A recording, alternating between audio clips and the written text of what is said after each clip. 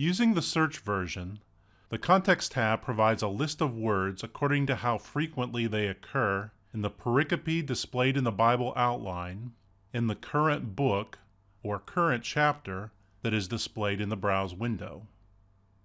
Let's take a look at the book context list box.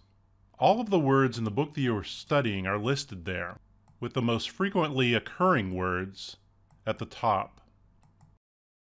If you wish to save the word list for later use, you can right-click within one of the list boxes and choose Export List to Word List Manager. The word list can then be saved under File in the Word List Manager.